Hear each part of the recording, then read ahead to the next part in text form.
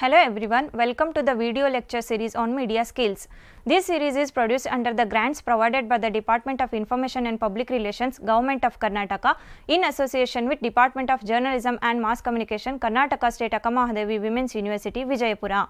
Today we have with us KSAWU Sharma. He will be delivering a lecture on topic Science and Journalism. KSAWU Sharma, he is a well-known science communicator in Kannada and former chief scientist of the prestigious Central Food Technological Research Institute, Mysore. He has been communicating science in Kannada since 1984 under the pen name Kollegala Sharma. He has had experience in editing as an assistant editor in Science Reporter, as a columnist for 16 years in Kannada Prabha, in audio as a coordinator for several programs of the Vigyan Prasar for All India Radio. The podcast Janasuddhi has attracted international attention and selected as a finalist in the International Science Festival Falling Walls Engage held in November 2020. Inveterate experimenter Shri Sharma is also the first to begin a science blog, Kollegala WordPress.com in Kannada. He has also been a trainer in workshop held by the various agencies like KRVP, KSTA, Vigyan Prasar, NCSTC and National Translation Mission on Writing Science in Kannada. Shri Sharma has contributed numerous articles in national and international newspapers, magazines and journals, more than 2,500 articles on science in Kannada and more than 500 podcasts. He is a recipient of many awards. His books, Marala Melina Hejjegalu, received the Best Popular Science Book Award from the Karnataka Science and Technology Academy in 2010. The Vision Group on Science and Technology, Govt of Karnataka has also bestowed him with a state-level award for Best Science Communication Efforts in 2011. His translation of Kannada story received the Katha Best Translation Award in 1994. On his studies on science and communication in Kannada is published in a book, The Challenges of Communicating Science in Regional Languages. He has also trained PhD students in science writing and participated as an evaluator and jury in national competitions organized by Vigyan Prasar, New Delhi. At present, he is spearheading a science communication, promotion and extension program of Vigyan Prasar, New Delhi, along with KSTA, Bengaluru. Now I welcome Sharma sir to deliver special lecture. Thank you. ನಮಸ್ಕಾರ, ನಾನು ಕೊಳ್ಳೇಗಾಲ ಶರ್ಮಾ, ಮೈಸೂರಿನ CFTRIನಲ್ಲಿ ವಿಜ್ಞಾನಿಯಾಗಿದ್ದವನು. ಇವತ್ತು ನಿಮ್ಮ ಎದುರಿಗೆ ನಿಂತುಕೊಂಡು ವಿಜ್ಞಾನದ ವಿಷಯ ಬಿಟ್ಟು ಪತ್ರಿಕೋದ್ಯಮದ ಬಗ್ಗೆ ನಾನು ಮಾತಾಡ್ತಾ ಇದ್ದೀನಿ ಅಂತಂದ್ರೆ ಆಶ್ಚರ್ಯದ ವಿಷಯ ಆಗ್ಬೋದು. ಆಶ್ಚರ್ಯ ಯಾಕೆಂದ್ರೆ ವಿಜ್ಞಾನಿಗೂ ಪತ್ರಿಕೋದ್ಯಮಕ್ಕೂ ಏನು ಸಂಬಂಧ ಅಂತ ಅನ್ನೋದು ಮುಖ್ಯವಾಗಿ ವಿಜ್ಞಾನ ಮತ್ತು ಪತ್ರಿಕೋದ್ಯಮ ಇವೆರಡನ್ನೂ ಸೇರಿಸಿ ನಾನು ಮಾತಾಡೋದಕ್ಕೆ ಹೋಗ್ತಾ ಇದ್ದೇನೆ. 4 ಭಾಗಗಳಲ್ಲಿ ಮಾತಾಡುವಂತ ಒಂದು ಇಚ್ಛೆ ಇದೆ. ಮೊದಲನೇ ಭಾಗದಲ್ಲಿ ನಾನು ಒಂದೇ ಒಂದು ವಿಷಯ ಮಾತಾಡ್ತೇನೆ. ವಿಜ್ಞಾನ ಪತ್ರಿಕೋದ್ಯಮ ಅಂದ್ರೆ ಏನು, ಅದು ಯಾಕೆ ಬೇಕು ಮತ್ತು ಅದರ ಇಂದಿನ ಸ್ಥಿತಿ ಗತಿ ಭಾರತದಲ್ಲಿ, ಬೇರೆಡೆಯಲ್ಲಿ ಹಾಗೂ ಅತಿ ಮುಖ್ಯವಾಗಿ ನಮ್ಮ ಕರ್ನಾಟಕದಲ್ಲಿ ಕನ್ನಡ ಪತ್ರಿಕೋದ್ಯಮದಲ್ಲಿ ಅದರ ಸ್ಥಿತಿಗತಿ ಏನು ಅಂತನ್ನೋದನ್ನ ಇವತ್ತು ಸ್ವಲ್ಪ ಮಟ್ಟಿಗೆ ನನಗೆ ತಿಳಿದಿರುವ ಮಟ್ಟಿಗೆ, ನಾನು ಕಂಡುಕೊಂಡಿರುವ ಮಟ್ಟಿಗೆ ನಿಮ್ಮೊಟ್ಟಿಗೆ ಹೇಳೋದಕ್ಕೆ ಹೋಗ್ತಾ ಇದ್ದೇನೆ. ಮೊದಲನೇದಾಗಿ ವಿಜ್ಞಾನ ಪತ್ರಿಕೋದ್ಯಮ ಅಂದ್ರೆ ಏನು ಅಂತನ್ನೋದನ್ನ ಯೋಚನೆ ಮಾಡೋಣ. ವಿಜ್ಞಾನಿ ಮತ್ತು ಪತ್ರಕರ್ತ ಇಬ್ಬರನ್ನು ಕೂಡ ನಾನು ಒಂದೇ ತಟ್ಟೆಯಲ್ಲಿ ತೂಗ್ತೇನೆ. ಒಂದೇ ತಟ್ಟೆಯಲ್ಲಿ ತೂಗೋದು ಯಾಕೆ ಅಂದ್ರೆ ಇಬ್ಬರ ಕೆಲಸ ಬೇರೆ ಬೇರೆ ಇರಬಹುದು, ಆದರೆ ಅವರ ಉದ್ದೇಶಗಳು ಏನಿವೆ, ಅವರು ಮಾಡುವಂತ ಕೆಲಸದ ಹಿಂದಿನ ಗುರಿ ಏನಿದೆ, ಅದಕ್ಕೆ ಒಂದೇ ರೀತಿಯ ಗಮನ ಇದೆ ಅಂತ ಅನ್ನೋದು ನನ್ನ ಒಂದು ಅಭಿಪ್ರಾಯ. ಉದಾಹರಣೆಗೆ ಒಬ್ಬ ವಿಜ್ಞಾನಿ ಏನ್ ಮಾಡ್ತಾನೆ, ಅವನು ಒಂದು ಹೊಸ ಅರಿವನ್ನ ಹುಟ್ಟು ಹಾಕಬೇಕು ಅಂತನ್ನುವ ಒಂದು ಪ್ರಯತ್ನದಲ್ಲಿ ಇರ್ತಾನೆ, ಅಥವಾ ಒಂದು ಸತ್ಯಾಂಶವನ್ನ, ಫ್ಯಾಕ್ಟ್ಸ್ ಅಂತ ನಾವೇನು ಹೇಳ್ತೀವಿ, ಅದನ್ನ ಹುಡುಕೋದಕ್ಕೆ ಹೋಗ್ತಾನೆ. ಮತ್ತೆ ಅವನು ತಾನು ಮಾಡುವ ಪ್ರತಿಯೊಂದು ವಿಷಯದಲ್ಲೂ ಕೂಡ ನಿಖರವಾದ ಸತ್ಯಾಂಶಗಳನ್ನ ತಿಳಿಸಬೇಕು ಅಂತನ್ಬಿಟ್ಟು ಪ್ರಯತ್ನಿಸ್ತಾನೆ. ಕೊನೆಯದಾಗಿ ಅವನು ಸಮಾಜಮುಖಿಯಾಗಿ ತನ್ನ ಕಾರ್ಯಕ್ರಮಗಳನ್ನ ಮಾಡಬೇಕು ಅಂತ ಹೇಳ್ತೀನಿ. ಕೊನೆ ವಿಷಯದ ಬಗ್ಗೆ ಆಮೇಲೆ ಮಾತಾಡೋಣ. ಆದ್ರೆ ನೀವು ಪತ್ರಕರ್ತರು, ಅವರು ಕೂಡ ಹೊಸ ಸುದ್ದಿ ಅಂದ್ರೆ ಇದುವರೆಗೆ ನಮಗೆ ಗೊತ್ತಿಲ್ಲದೆ ಇರುವಂತಹ ವಿಷಯದ ಬಗ್ಗೆ ಒಂದು ಸುದ್ದಿಯನ್ನ ತಿಳಿಸೋದಕ್ಕೆ ಹೋಗ್ತಾರೆ. ಹೊಸ ಅರಿವು ಅಂತಾನು ಹೇಳಬಹುದು. ಆ ಮಟ್ಟಿಗೆ ಸತ್ಯಾಂಶಗಳನ್ನ ಬೆನ್ನತ್ತಿ ಹೋಗುವಂಥವ್ರು ವಿಜ್ಞಾನಿಗಳು ಹೇಗೆ ಹೊಸ ಅರಿವು, ಹೊಸ ಸತ್ಯಾಂಶಗಳನ್ನ ಬೆನ್ನತ್ತಿ ಹೋಗ್ತಾರೋ ಹಾಗೆ ಪತ್ರಕರ್ತರು ಕೂಡ, ಪತ್ರಿಕೋದ್ಯಮ ಕೂಡ ಸತ್ಯಾಂಶದ ಬೆನ್ನು ಹತ್ತಿರುತ್ತೆ. ಆಮೇಲೆ ಪ್ರತಿಯೊಂದು ಪತ್ರಿಕೋದ್ಯಮದಲ್ಲೂ ನಿಖರತೆಯ ಬಗ್ಗೆ ಹೆಚ್ಚಿನ ಮಟ್ಟಿಗೆ ಹೇಳ್ತಾರೆ. ಸೊ ನಿಖರವಾಗಿ ಇರಬೇಕು. ನಾವು ಮಾಡುವ ಯಾವುದೇ ವರದಿಯಾಗಲಿ ಅಥವಾ ಬರಹವಾಗಲಿ ಮತ್ತು ನಾವು ಹೇಳುವಂತಹ ವಿಷಯಗಳಾಗಲಿ ಅವು ನಿಖರವಾಗಿ ಇರಬೇಕು ಅಂತ ಅನ್ನೋದು ಅಲ್ಲೂ ಕೂಡ ಪತ್ರಿಕೋದ್ಯಮದಲ್ಲೂ ಕೂಡ ಸಲ್ಲುವಂತ ವಿಷಯ. ಕೊನೆಯದಾಗಿ ಪತ್ರಿಕೋದ್ಯಮ ಯಾವಾಗಲೂ ಸಮಾಜಮುಖಿಯಾಗಿರಬೇಕು. ಅಂದರೆ ಸಮಾಜಕ್ಕೆ ಒಳ್ಳೆಯದಾಗುವುದನ್ನ ಮಾಡುವ ನಿಟ್ಟಿನಲ್ಲಿ ಪತ್ರಿಕೋದ್ಯಮದ ಎಲ್ಲ ಕೆಲಸಗಳು ಇರಬೇಕು ಅಂತ ಅನ್ನೋದು ಒಂದು ಇದು. ಈ ಒಂದು ನಿಟ್ಟಿನಲ್ಲಿ ನೋಡಿ, ವಿಜ್ಞಾನಿ ಮತ್ತು ಪತ್ರಿಕೋದ್ಯಮದ ಎರಡು ವಿಷಯದ ಬಗ್ಗೆ ನಾವು ಹೋಲಿಸಬಹುದು. ವಿಜ್ಞಾನಿಯ ಕೆಲಸ ಹೆಚ್ಚಿನ ಮಟ್ಟಿಗೆ ಐವರಿ ಟವರ್ನಲ್ಲಿ ಕೂತು ಮಾಡೋದು ಅಂತ ಹೇಳ್ತಾರೆ. ಅಂದ್ರೆ ತನ್ನದೇ ಒಂದು ಗೂಡಿನಲ್ಲಿ ಕೂತ್ಕೊಂಡು ತನಗೆ ಬೇಕಿದ್ದಂತಹ ಶೋಧಗಳನ್ನು ಮಾಡಿಕೊಂಡು ಹೋಗ್ತಾನೆ ಅಂತ ಅನ್ನೋದು. ಆದರೆ ಪತ್ರಿಕೋದ್ಯಮದಲ್ಲಿ ಆ ಕಾರ್ಯಕ್ಷೇತ್ರ ಹಾಗಿರೋದಿಲ್ಲ. ಪತ್ರಕರ್ತನ ಕಾರ್ಯಕ್ಷೇತ್ರ ಅಂತ ಅನ್ನೋದು ಸಮಾಜದಲ್ಲೇ ಆಗುವಂತಹದ್ದು. ಇದು ವ್ಯತ್ಯಾಸ. ಹಾಗಾಗಿ ಒಬ್ಬ ವೈಜ್ಞಾನಿಕ ಅಥವಾ ವಿಜ್ಞಾನದ ಪತ್ರಕರ್ತನ ಪಾತ್ರ ಎಲ್ಲಿ ಬರುತ್ತೆ ಅಂದ್ರೆ, ಆತ ಈ ಸಮಾಜಮುಖಿ ಗುಣ ಇರುವಂತ, ಹಾಗೆ ವಿಜ್ಞಾನಿಯ ಸಮಾಜಮುಖಿ ಗುಣವನ್ನ ತಾನು ಇಲ್ಲದೆ ಇದ್ದಾಗ ಅದನ್ನು ರೂಢಿಸಿಕೊಡುವಂತಹ ಒಂದು ವಿಷಯಕ್ಕೆ ಹೋಗ್ತಾನೆ. ವಿಜ್ಞಾನ ಪತ್ರಿಕೋದ್ಯಮದ ಬಗ್ಗೆ ಒಂದು ನಿರ್ದಿಷ್ಟವಾದ ವಿವರಣೆ ಕೊಡಬೇಕು ಅಂತಂದ್ರೆ ಅದನ್ನ ಹೀಗೆ ಹೇಳಬಹುದು. ವಿಜ್ಞಾನ ಪತ್ರಿಕೋದ್ಯಮ ಎನ್ನುವುದು ವೈಜ್ಞಾನಿಕ ಸಾಧನೆಗಳು, ಶೋಧಗಳು, ವಿಜ್ಞಾನದ ನಡೆ ನುಡಿ, ವಿಜ್ಞಾನಿಗಳ ಸಾಹಸ ಹಾಗೂ ಸಮಸ್ಯೆಗಳಿಗೆ ಪರಿಹಾರ ಹುಡುಕುವುದಕ್ಕೆ ಅವರು ಪಡುವ ಪರಿಶ್ರಮಗಳನ್ನು ಕುರಿತ ಪತ್ರಿಕೋದ್ಯಮ ಅಂತ ಹೇಳ್ಬೋದು. ಅಂದ್ರೆ ಸೈನ್ಸ್ ಜರ್ನಲಿಸಂ ಅಂತ ಅನ್ನೋದು primarily deals with scientific achievements, break ಥ್ರೂಸ್, scientific process, the scientist quest and difficulties in solving problems ಅಂತ ಒಂದು ವಿವರಣೆ ಹೇಳುತ್ತೆ. ಹಾಗಂದ್ರೆ ಏನು? ಈ ವೈಜ್ಞಾನಿಕ ಸಾಧನೆಗಳು, ಶೋಧಗಳು, ವಿಜ್ಞಾನದ ನಡೆನುಡಿ, ವಿಜ್ಞಾನಿಗಳ ಸಾಹಸ ಹಾಗೂ ಸಮಸ್ಯೆಗಳಿಗೆ ಅವರು ಪಡುವಂತಹ ಪರಿಶ್ರಮಗಳು, ಇವುಗಳನ್ನ ನಾವು ಯಾವ ರೀತಿಯಲ್ಲಿ ವರದಿ ಮಾಡ್ತೇವೋ ಅವೆಲ್ಲವನ್ನು ಕೂಡ ವಿಜ್ಞಾನ ಪತ್ರಿಕೋದ್ಯಮಕ್ಕೆ ಸೇರಿಸ್ಕೊಳ್ಬಹುದು. ಅಂದ್ರೆ ವಿಜ್ಞಾನ ಪತ್ರಿಕೋದ್ಯಮದ ಒಂದು ಗುರಿ, ಉದ್ದೇಶ ಇವಿಷ್ಟಾಗಿರಬೇಕು. ಅದಷ್ಟೇ ಆದ್ರೆ ಆಗೋದಿಲ್ಲ.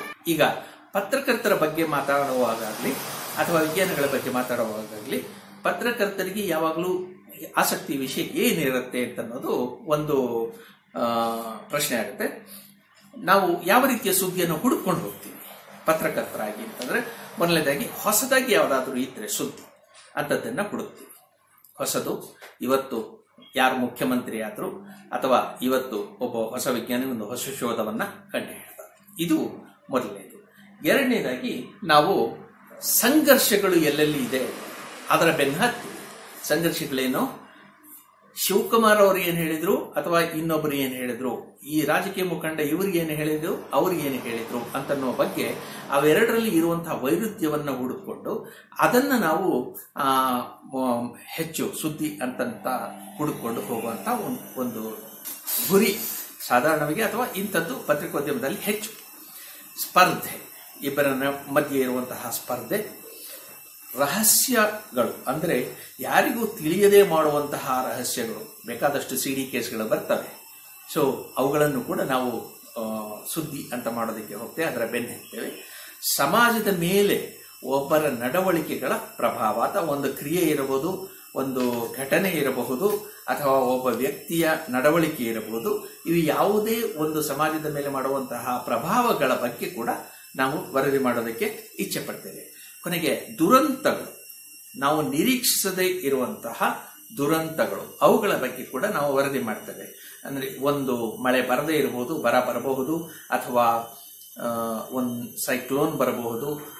ಈ ರೀತಿಯ ಒಂದೊಂದು ಘಟನೆಗಳು ಆದಾಗ, ದುರಂತಗಳು ಆದಾಗ, ಸುನಾಮಿ ಬಂದಾಗ ನಾವು ಅದರ ಬಗ್ಗೆ ವರದಿ ಮಾಡೋದಕ್ಕೆ, ಅದರ ಎಲ್ಲ ಅಂಶಗಳನ್ನು ವರದಿ ಮಾಡೋದಕ್ಕೆ ನಾವು ಪ್ರಯತ್ನ ಪಡ್ತೇವೆ. ಹಾಗೆ ಸಾಹಸ, ಈ ಯಾವುದೇ ಸಂದರ್ಭದಲ್ಲಿ ಸಾಧಾರಣವಾಗಿ ಎಲ್ಲರೂ ಮಾಡೋದಕ್ಕೆ ಆಗದೇ ಇರುವಂತಹ ಕೆಲಸವನ್ನೇ ಯಾರಾದರೂ ಮಾಡಿದರೆ ಆ ಸಾಹಸವನ್ನ ನಾವು ನಿರೂಪಿಸೋದಕ್ಕೆ ಹೋಗ್ತೇವೆ.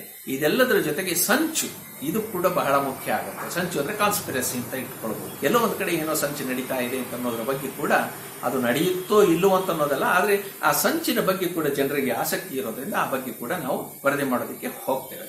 ಸಂಚು, ಮೋಸ, ಹೀಗೆ ಇವೆಲ್ಲವೂ ಕೂಡ ಪತ್ರಕರ್ತರು ಸಾಧಾರಣವಾಗಿ ಬೆನ್ನತ್ತಿ ಹೋಗುವಂತಹ ವಿಷಯಗಳ ಹಿಂದೆ ಇರುವಂತಹ ಭಾವಗಳು. ಇವು ಜನರಿಗೂ ಕೂಡ ಆಸಕ್ತಿಕರ ಆಗಿರೋದ್ರಿಂದ ಇವನ್ನ ಮಾಡ್ತೀವಿ ಅಂತ ಹೇಳ್ತೇವೆ. ಆದ್ರೆ ಇವೆಲ್ಲದರಲ್ಲೂ ಕೂಡ ಸಾಧಾರಣವಾಗಿ ನಾವೇನಂತೀವಿ ಅಂದ್ರೆ ವಿಜ್ಞಾನ ಅಂತನ್ನೋದಕ್ಕೆ ಈ ಯಾವ ಅಂಶಗಳು ಇಲ್ಲ, ಅದು ಕೇವಲ ಸತ್ಯಾಂಶವನ್ನು ಹೇಳುವಂತಹ ನೀರಸವಾದಂತಹ ಒಂದು ವಿಷಯವಾದ್ದರಿಂದ ಅದನ್ನ ನಾವು ವರದಿ ಮಾಡೋದು ಬೇಕಿಲ್ಲ ಅಂತ ಹೇಳ್ತೇವೆ. ನನ್ನ ಅಭಿಪ್ರಾಯ ಏನಂದ್ರೆ ವಿಜ್ಞಾನ ಅನ್ನುವ ವಿಜ್ಞಾನದ ಪ್ರತಿಯೊಂದು ನಡೆನುಡಿಯಲ್ಲಿಯೂ ಕೂಡ ನಾವು ಈಗ ವಿವರಿಸಿದಂತಹ ಆಸಕ್ತಿಕರವಾದಂತಹ ಎಲ್ಲ ಅಂಶಗಳು ಕೂಡ ಇರ್ತವೆ. ಹಾಗಾಗಿ ವಿಜ್ಞಾನವನ್ನು ಕೂಡ ಪತ್ರಿಕೋದ್ಯಮದಲ್ಲಿ ಬಹಳ ಸೀರಿಯಸ್ ಆಗಿ ಗಂಭೀರವಾಗಿ ನಾವು ತೆಗೆದುಕೊಂಡು ಪತ್ರಿಕೋದ್ಯಮದ ಒಂದು ಅಂಗವಾಗಿ ಪರಿಗಣಿಸೋದಕ್ಕೆ ಸಾಧ್ಯ ಅಂತ ಅನ್ನೋದು ನನ್ನ ಒಂದು ಅಭಿಪ್ರಾಯ. ಉದಾಹರಣೆಗಳನ್ನ ಹೇಳಬೇಕು ಅಂತಂದ್ರೆ ನಾನು ನಿಮಗೆ ಕೇವಲ ಒಂದು ಉದಾಹರಣೆ ಕೊಡ್ತೇನೆ. ಈ ಪ್ರತಿಯೊಂದು ವಿಷಯದ ಬಗ್ಗೆಯೂ ಕೂಡ ಕೋವಿಡ್ನ ಇವತ್ತಿನ ದಿವಸ ನಾವು ಲಾಕ್ಡೌನ್ ಅಂತ ಹೇಳ್ತೇವೆ, ಇಷ್ಟು 3-4 ತಿಂಗಳಿಂದ ಕೆಲಸ ಇಲ್ಲದೆ ಇದ್ದೇವೆ. ಈ ಸಂದರ್ಭದಲ್ಲಿ ಈ ರೀತಿ ಆದಾಗ ಈ ಕೋವಿಡ್ನ ಸಂದರ್ಭದಲ್ಲಿ ಪ್ರತಿಯೊಂದು ವಿಷಯದಲ್ಲಿಯೂ ಕೂಡ ನಾವು ವಿಜ್ಞಾನವನ್ನ ಕಾಣೋದಕ್ಕೆ ಸಾಧ್ಯ ಇದೆ. ಅಥವಾ ಈ ಕೋವಿಡ್ ಅಂತನ್ನೋದು ಈಗ ನಾನು ಹೇಳಿದ ಹಾಗೆ ಹೊಸತು, ಸಂಚು, ಮೋಸ ಇವೆಲ್ಲ ಏನಿದೆ ಅವೆಲ್ಲವನ್ನೂ ಪ್ರತಿನಿಧಿಸುವಂತಹ ವಿಷಯಗಳನ್ನ ಇದು ಕೊಡಬಲ್ಲದು ಅನ್ನೋದಕ್ಕೆ ಕೆಲವು ಉದಾಹರಣೆಗಳನ್ನ ಕೊಡ್ತೇನೆ. ಇದು ಹೊಸತು ಅಂತನ್ನೋದರಲ್ಲಿ ಸಂಶಯನೇ ಇಲ್ಲ. ಇದು ಹೊಸ ರೋಗ, ಹೊಸ ರೀತಿಯಲ್ಲಿ ಇದು ಎಲ್ಲರನ್ನೂ ಕಾಡ್ತಾ ಇದೆ. ಇದರಲ್ಲಿ ಕಾಣುವಂತಹ ಲಕ್ಷಣಗಳು ಇದುವರೆಗೆ ವೈದ್ಯರಿಗೆ ಬೇರೆ ರೋಗಗಳಲ್ಲಿ ಕಾಣದೇ ಇದ್ದಂಥವು. ಆದ್ರಿಂದಾಗಿ ಇದು ಹೊಸತು. ಸಂಘರ್ಷ, ನಮಗೆ ವ್ಯಾಕ್ಸಿನ್ ಕೊಡ್ತಾ ಇದ್ದಾರಲ್ಲ, ಕೋವ್ಯಾಕ್ಸಿನ್ ಒಳ್ಳೆಯದೋ ಅಥವಾ ಕೋವಿಶೀಲ್ಡ್ ಒಳ್ಳೆಯದೋ? ಒಂದು ಸಂಘರ್ಷ. ಇದನ್ನ ನೀವು ಯಾವ ಮಟ್ಟಕ್ಕೆ ಬೇಕಾದರೂ ಕೂಡ ನೀವು ವರದಿ ಮಾಡೋದಕ್ಕೆ ಹೋಗ್ಬೋದು.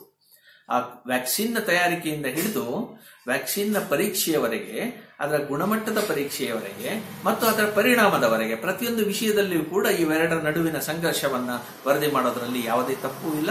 ಅದು ಜನರಿಗೆ ಆಸಕ್ತಿ ಕೂಡ ಇರುತ್ತೆ.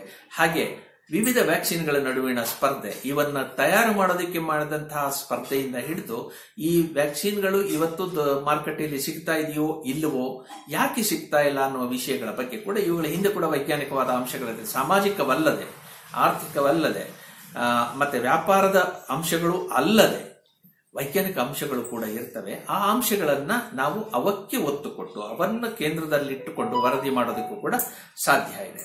ರಹಸ್ಯ ಏನಿರ್ಬೋದು, ವ್ಯಾಕ್ಸಿನ್ಗಳು ಹೇಗೆ ತಯಾರಾಗ್ತವೆ, ಕೋವ್ಯಾಕ್ಸಿನ್ ನಾವು ಹೆಚ್ಚಿನ ಮಟ್ಟದಲ್ಲಿ ಯಾಕೆ ತಯಾರು ಮಾಡೋದಕ್ಕೆ ಸಾಧ್ಯ ಆಗ್ತಿಲ್ಲ, ನಮ್ಮದೇ ದೇಶದಲ್ಲಿ ನಮ್ಮದೇ ಒಂದು ವ್ಯವಸ್ಥೆಯಲ್ಲಿ ನಮಗೆ ಬೇಕಾದಷ್ಟು ವ್ಯಾಕ್ಸಿನ್ ಅನ್ನು ಯಾಕೆ ನಮಗೆ ತಯಾರಿಸಿಕೊಳ್ಳೋದಕ್ಕೆ ಸಾಧ್ಯ ಆಗುವುದಿಲ್ಲ, ಅಥವಾ ಕೋವಿಶೀಲ್ಡ್ ಅನ್ನೇ ನಾವು ತೆಗೆದುಕೊಂಡ್ರೆ ನಮ್ಮದೇ ದೇಶದಲ್ಲಿ ಇರುವ ಕಾರ್ಖಾನೆಯಲ್ಲಿ ನಮಗೆ ಬೇಕಾದಷ್ಟು ವ್ಯಾಕ್ಸಿನ್ ಅನ್ನು ತಯಾರಿಸಿಕೊಳ್ಳೋದಕ್ಕೆ ಇರುವಂತಹ ಅಡ್ಡಿಗಳೇನು?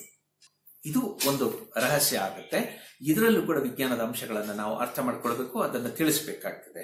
ಕೊನೆಯದಾಗಿ ಸಮಾಜದ ಮೇಲಿನ ಪ್ರಭಾವ. ಈ ವ್ಯಾಕ್ಸಿನ್ ಹಾಕಿಸ್ಕೊಂಡ್ರೆ ಏನು ಪ್ರಭಾವ ಆಗುತ್ತೆ, ಇವತ್ತಿಗೆ, ನಾಳೆಗೆ, ನಾಡಿಗೆ, ಮುಂದೆ ಹಾಕಿಸ್ಕೊಳ್ದೇ ಇದ್ರೆ ಏನಾಗುತ್ತೆ, ಇವನ್ನು ಕೂಡ ನಾವು ಚರ್ಚೆ ಮಾಡಬಹುದು. ಆದ್ರಿಂದ ಜನಾಸಕ್ತಿಯ ಯಾವುದೇ ವಿಷಯವಾಗಲಿ, ಜನಾಸಕ್ತಿ ಉಂಟು ಮಾಡಬೇಕಾದಂತಹ ಸಾಮರ್ಥ್ಯ ವಿಜ್ಞಾನದ ಪ್ರತಿಯೊಂದು ಅಂಶದಲ್ಲಿಯೂ ಇದೆ ಅಂತ ನಾನು ಹೇಳ್ತೇನೆ.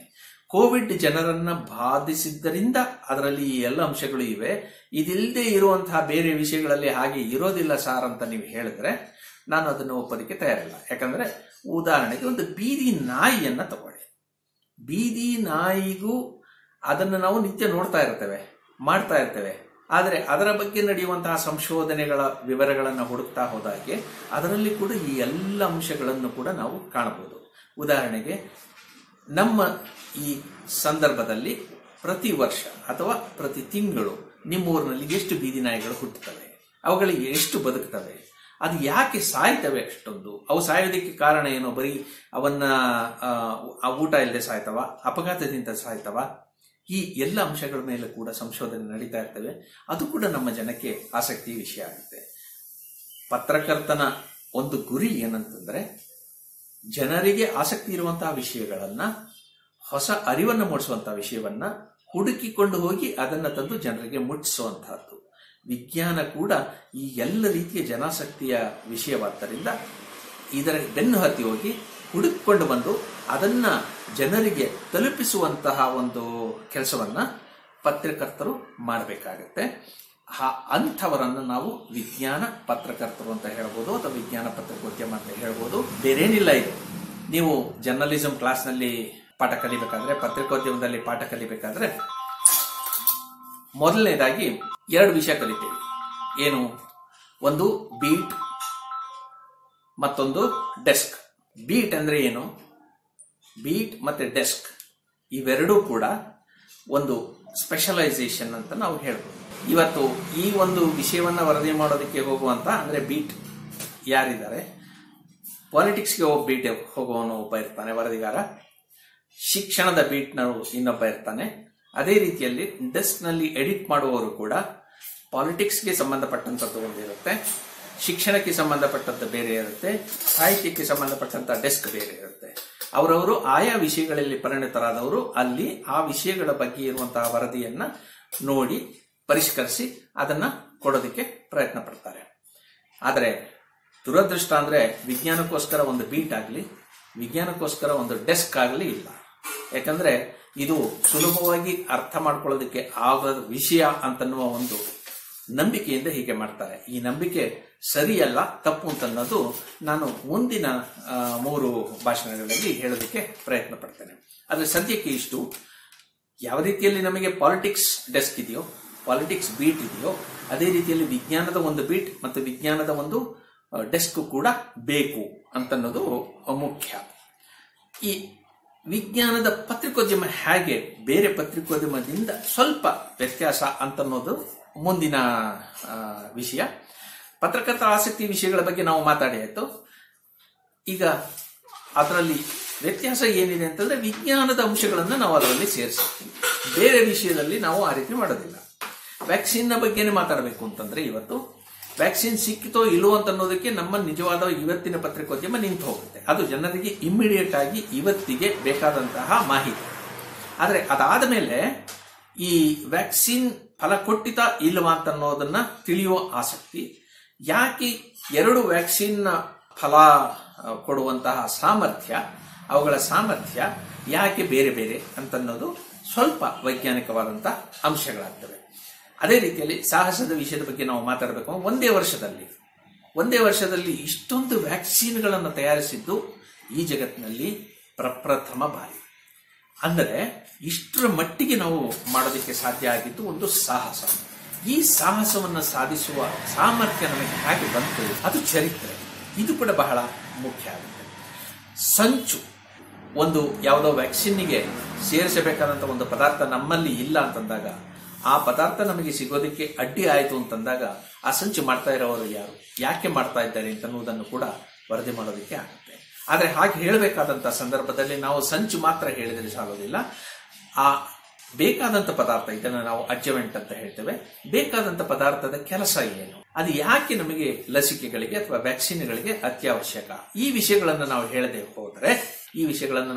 ಹೋದರೆ ಅವಾಗೇನಾಗುತ್ತೆ, ವಿಜ್ಞಾನ ಜನರಿಗೆ ತಿಳಿಯುವುದಿಲ್ಲ. ಈ ವಿಷಯಗಳನ್ನು ಹೇಳಬೇಕಾದವರು ವಿಜ್ಞಾನ ಪತ್ರಕರ್ತರು. ಮೋಸ, ಲಸಿಕೆಗಳು, ಕಪಟ ಲಸಿಕೆಗಳು ಬರ್ತವೆ. ಯಾರೋ ನೀರನ್ನೇ ಲಸಿಕೆ ಅಂತ ಕೊಟ್ರೆ ನಾವೇನ್ ಮಾಡಕ್ಕಾಗತ್ತೆ? ಸೊ ಅಂತ ಸಂದರ್ಭದಲ್ಲಿ ಆ ಲಸಿಕೆಗಳನ್ನ ಪತ್ತೆ, ನಿಜವಾದ ಲಸಿಕೆ ಯಾವುದು, ಕಪಟವಾದ ಲಸಿಕೆ ಯಾವುದು ಅನ್ನೋದನ್ನ ಪತ್ತೆ ಮಾಡುವುದು ಹೇಗೆ, ಈ ಅಂಶ ಕೂಡ ವಿಜ್ಞಾನದ ಪತ್ರಕರ್ತರ ಒಂದು ಹೊಣೆಗಾರಿಕೆ ಅಂತ ಅಂದ್ಬಿಟ್ಟು ನಾನು ಭಾವಿಸ್ತೇನೆ. ಇಷ್ಟು ಹೇಳಿದ್ಮೇಲೆ ಈ ವಿಜ್ಞಾನ ಪತ್ರಿಕೋದ್ಯಮ ಅಂತ ಅನ್ನೋದು ಇದೆಯಾ ಅಂತನ್ನುವ ಪ್ರಶ್ನೆಯನ್ನು ನಾವು ಕೇಳಬೇಕಾಗ್ತದೆ. ಆಗ್ಲೇ ಹೇಳಿದ್ನಲ್ಲ, ಒಂದು ಬೀಟ್ ಇಲ್ಲ, ಒಂದು ಡೆಸ್ಕ್ ಇಲ್ಲ ಅಂತಂದ ಮೇಲೆ ಈ ವಿಜ್ಞಾನ ಪತ್ರಿಕೋದ್ಯಮ ಅಂತ ಅನ್ನೋದು ಇದೆಯಾ? ಇದು ಇದೆ.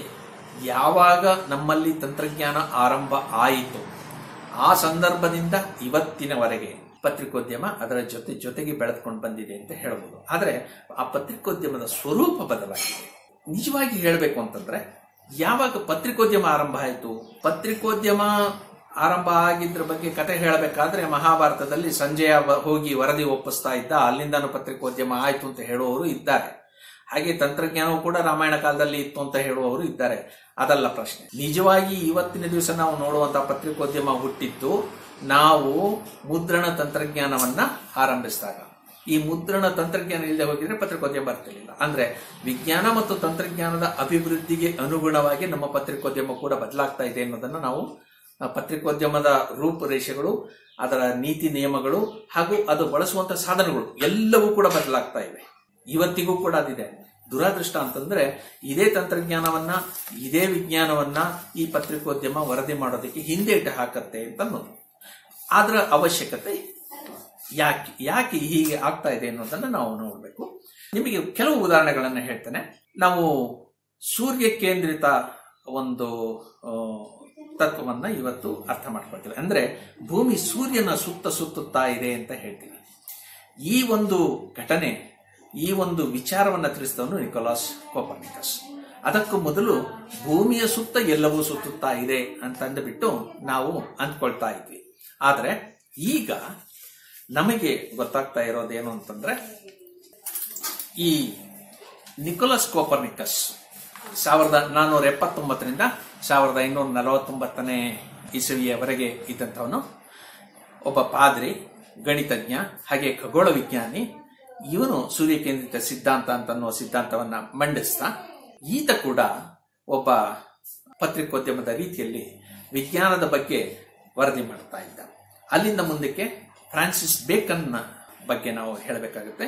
ಫ್ರಾನ್ಸಿಸ್ ಬೇಕನ್ ಅಂತನ್ನೋನು ವಿಜ್ಞಾನ, ಇವತ್ತು ನಾವು ನೋಡುವಂತಹ ವಿಜ್ಞಾನ ಏನಿದೆ ಅಂದ್ರೆ, ವಿಜ್ಞಾನದಲ್ಲಿ ಒಂದು ಕಾಲದಲ್ಲಿ ಒಂದು ಕಡೆಯಲ್ಲಿ ಕೂತ್ಕೊಂಡು ತಪಸ್ಸು ಮಾಡಿ ಒಂದು ವಿಷಯವನ್ನು ನೋಡಿ ಅದರ ಬಗ್ಗೆ ಸುಮ್ಮನೆ ಚಿಂತನೆ ಮಾಡಿ ಅದು ಹೀಗಾಗತ್ತೆ ಹಾಗಾಗತ್ತೆ ಅಂತ ಹೇಳುವ ಪದ್ಧತಿ ಇತ್ತು. ಆದ್ರೆ ಈಗ ಹಾಗಿಲ್ಲ. ಈಗ ಏನಂತಂದ್ರೆ ಆ ರೀತಿಯ ಒಂದು ಪರಿಕಲ್ಪನೆಗಳನ್ನ ಪರೀಕ್ಷೆ ಮಾಡಿ, ಪ್ರಯೋಗಗಳ ಮೂಲಕ ಪರೀಕ್ಷೆ ಮಾಡಿ ಅದು ಸತ್ಯವೋ ಸುಳ್ಳೋ ಅಂತನ್ನೋದನ್ನ ಅರಿತುಕೊಂಡು ಖಾತ್ರಿ ಮಾಡಿಕೊಂಡು ಆಮೇಲೆ ವರದಿ ಮಾಡುವಂತಹ ಪದ್ಧತಿ ಬಂದಿದೆ. ಈ ರೀತಿಯ ಎಕ್ಸ್ಪರಿಮೆಂಟಲ್ ವಿಜ್ಞಾನ ಅಂತ ಏನಿದೆ ಅಂದ್ರೆ, ಪ್ರಯೋಗಾತ್ಮಕ ಶೋಧ ಅಂತ ಏನಿದೆ, ಸಂಶೋಧನೆ ಅಂತ ಏನಿದೆ, ಇದನ್ನ ಪ್ರತಿಪಾದಿಸಿದವನು ಫ್ರಾನ್ಸಿಸ್ ಬೇಕನ್. ಈ ಫ್ರಾನ್ಸಿಸ್ ಬೇಕನ್ನ ತತ್ವದ ಮೇಲೆ ಇವತ್ತಿನ ಎಲ್ಲ ಹೆಚ್ಚು ಕಡಿಮೆ ಎಲ್ಲ ವಿಜ್ಞಾನ, ಮಾಡರ್ನ್ ವಿಜ್ಞಾನ ಅಂತ ನಾವೇನು ಹೇಳ್ತೀವಿ, ಆಧುನಿಕ ವಿಜ್ಞಾನ ಅಂತ ಏನ್ ಹೇಳ್ತೀವಿ, ಅದು ಇದೆ. ಈ ಆಧುನಿಕ ವಿಜ್ಞಾನದ ತಳಹದಿಯನ್ನ ಆರಂಭಿಸಿದವನು ಫ್ರಾನ್ಸಿಸ್ ಬೇಕನ್. ಈತ ಆ ಕಾಲದಲ್ಲಿ ಕೂಡ ತನ್ನ ವಿಚಾರಗಳನ್ನ ಪ್ರಕಟಪಡಿಸುವುದಕ್ಕೋಸ್ಕರವಾಗಿ ಪುಸ್ತಕಗಳನ್ನ ಮುದ್ರಿಸಿ ಹಂಚ್ತಾ ಇದ್ದ.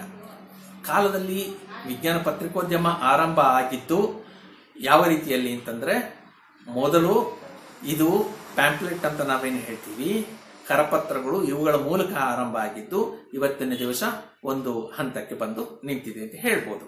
ಇದಾದ ನಂತರ ಗೆಲಿಲಿಯೋ ಈತ ಕೂಡ ನಮ್ಮ ವಿಜ್ಞಾನದ ಮೇಲೆ ಉಂಟು ಮಾಡಿದಂಥ ಪ್ರಭಾವ ಬಹಳ ಗಹನವಾದದ್ದು. ಕೋಪರ್ನಿಕಸ್ ಸೂರ್ಯ ಕೇಂದ್ರಿತ ಸಿದ್ಧಾಂತವನ್ನ ಹೇಳಿದ್ರೂ ಕೂಡ ಅದನ್ನ ನಂಬೋದಕ್ಕೆ ಯಾರೂ ತಯಾರಿರಲಿಲ್ಲ. ಆದರೆ ಆ ಸಂದರ್ಭದಲ್ಲಿ ಗೆಲಿಲಿಯೋ ದೂರದರ್ಶಕವನ್ನ ಮೊದಲ ಬಾರಿಗೆ ಅದನ್ನ ಪ್ರದರ್ಶಿಸಿದ. ಅದರ ಮೂಲಕ ಬೇರೆ ಗ್ರಹಗಳನ್ನ ನೋಡಿ, ಆ ಬೇರೆ ಗ್ರಹಗಳು ಚಲಿಸುವ ರೀತಿಯನ್ನ ತೋರಿಸಿ, ಅವುಗಳ ಸುತ್ತ ಮತ್ತು ಇನ್ನಷ್ಟು ಗ್ರಹಗಳು ಸುತ್ತುತ್ತಾ ಇರುತ್ತವೆ ಅನ್ನೋದನ್ನು, ಉಪಗ್ರಹಗಳು ಸುತ್ತುತ್ತಾ ಇರುತ್ತವೆ ಅನ್ನೋದನ್ನು ಕೂಡ ತೋರಿಸ್ತಾ, ಅಷ್ಟೇ ಅಲ್ಲದೆ ತನ್ನ ಶೋಧಗಳನ್ನ ಈತ ಬೇರೆ ಬೇರೆ ವಿಧಾನದಲ್ಲಿ ಜನರಿಗೆ ತಿಳಿಸೋದಕ್ಕೆ ಪ್ರಯತ್ನ ಪಟ್ಟಿದ್ದ. ಇದು ಕೂಡ ನಾವು ವಿಜ್ಞಾನ ಸಂವಹನೆ ಅಥವಾ ವಿಜ್ಞಾನ ಪತ್ರಿಕೋದ್ಯಮದಲ್ಲಿ ಒಂದು ಪ್ರಮುಖವಾದಂತ ಅಂಶ ಅಂತ ಹೇಳ್ತೇವೆ. ಇದಾದ ಮೇಲೆ ಐಸಾಕ್ ನ್ಯೂಟನ್ ಬರ್ತಾನೆ. ಐಸಾಕ್ ನ್ಯೂಟನ್ ಬಗ್ಗೆ ನಾನು ನಿಮಗೆ ಹೇಳೋದು ಬೇಕಿಲ್ಲ, ಯಾಕಂದ್ರೆ ಐಸಾಕ್ ನ್ಯೂಟನ್ನ 3 ಚಲನ ನಿಯಮಗಳು ಏನಿವೆ ಅವುಗಳಿಂದಾಗಿ ಇವತ್ತಿನ ಪ್ರತಿಯೊಂದು ತಂತ್ರಜ್ಞಾನವೂ ಕೂಡ ಆರಂಭ ಆಯಿತು ಅಂತ ಹೇಳಬಹುದು. ಸೊ ಹಾಗಾಗಿ ಈ ಐಸಾಕ್ ನ್ಯೂಟನ್ನ ಚಲನ ನಿಯಮಗಳು ಮತ್ತು ಆತನ ವೈಜ್ಞಾನಿಕ ಶೋಧಗಳು, ಗಣಿತ, ಇವೆಲ್ಲವೂ ಕೂಡ ಆಧುನಿಕ ವಿಜ್ಞಾನವನ್ನ ಸಾಕಷ್ಟು ಪ್ರಭಾವಿಸಿವೆ.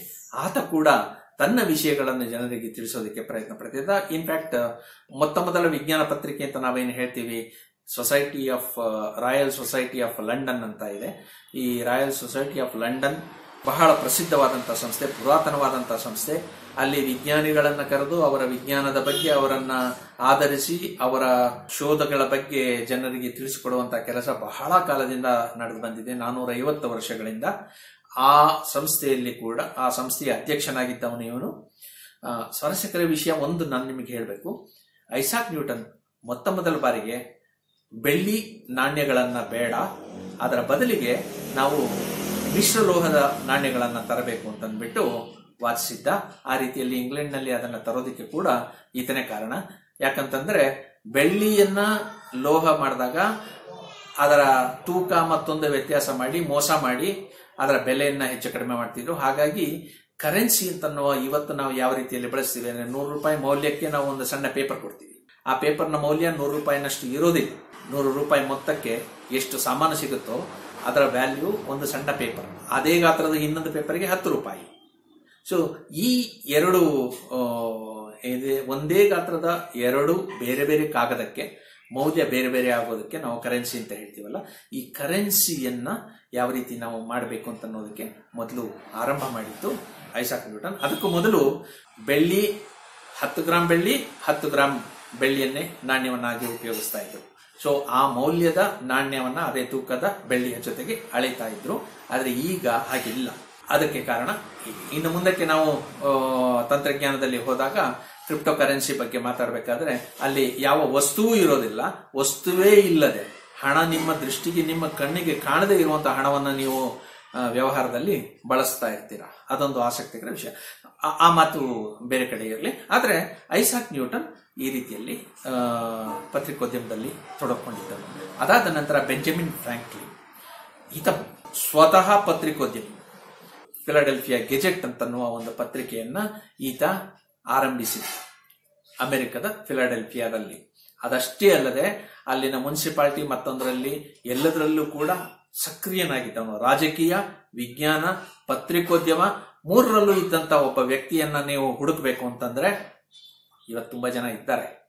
ವಿಜ್ಞಾನ ಒಂದು ಬಿಟ್ಟು ರಾಜಕೀಯ ಮತ್ತು ಪತ್ರಿಕೋದ್ಯಮ ಎರಡರಲ್ಲೂ ಇರೋರು ತುಂಬಾ ಜನ ಇದ್ದಾರೆ. ಆದ್ರೆ ವಿಜ್ಞಾನ, ರಾಜಕೀಯ ಮತ್ತು ಪತ್ರಿಕೋದ್ಯಮ ಮೂರೂ ಸೇರಿದಂತ ಒಬ್ಬ ವ್ಯಕ್ತಿ ಸಮಾಜೋದ್ಧಾರಕ್ಕೆ ಶ್ರಮಿಸಿದಂತವನು ಅಂತಂದ್ರೆ ಬೆಂಜಮಿನ್ ಫ್ರಾಂಕ್ಲಿನ್ ಅಂತ ಹೇಳ್ಬೋದು. ಇದಾದ ಮೇಲೆ ಮೈಕೆಲ್ ಫ್ಯಾರಡೆ ಬರ್ತಾನೆ.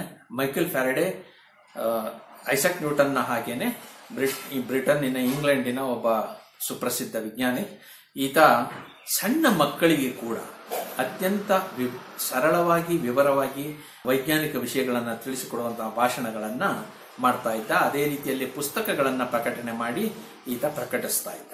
ಇವು ವಿಜ್ಞಾನದ ಈ ಪತ್ರಿಕೋದ್ಯಮ ಹುಟ್ಟಿ ಬಂದಂತದ್ದು. ಇದಾದ ಮೇಲೆ 1660ರಲ್ಲಿ ರಾಯಲ್ ಸೊಸೈಟಿ ಆಫ್ ಲಂಡನ್ ಒಂದು ಫಿಲಾಸಾಫಿಕಲ್ ಟ್ರಾನ್ಸಾಕ್ಷನ್ಸ್ ಅನ್ನುವ ಒಂದು ಪತ್ರಿಕೆಯನ್ನು ಆರಂಭ ಮಾಡಿತು. ಇದರಲ್ಲಿ ಪ್ರತಿಯೊಬ್ಬ ವಿಜ್ಞಾನಿಯು ತಾನು ಕಂಡಂತಹ ವಿಷಯಗಳ ಬಗ್ಗೆ ನೋಟ್ಸ್ ಅಂತ ಬರೆದು ಪ್ರಕಟಿಸ್ತಾ ಇದ್ರು. ಈ ರೀತಿಯ ಪತ್ರಿಕೋದ್ಯಮ ಆರಂಭ ಆಗಿದ್ದು ಆಗ. ಕೇವಲ ಅಂದ್ರೆ ವೈಜ್ಞಾನಿಕ ಪತ್ರಿಕೆಗಳು ಅಂತನ್ನುವ ವಿಶೇಷವಾಗಿ ವಿಜ್ಞಾನದ ಬಗ್ಗೆ ಮಾತಾಡುವಂತ ಪತ್ರಿಕೆಗಳು ಆರಂಭವಾದದ್ದು ಆಗ. ಅದಕ್ಕೂ ಮೊದಲು ವಿಜ್ಞಾನ ಪತ್ರಿಕೋದ್ಯಮ ಅಂತ ಅನ್ನೋದು ಕೇವಲ ಜಾಹೀರಾತಾಗಿತ್ತು ಅಥವಾ ಪ್ಯಾಂಪ್ಲೆಟ್ಗಳ ರೂಪದಲ್ಲಿ ಇರ್ತಾ ಇತ್ತು.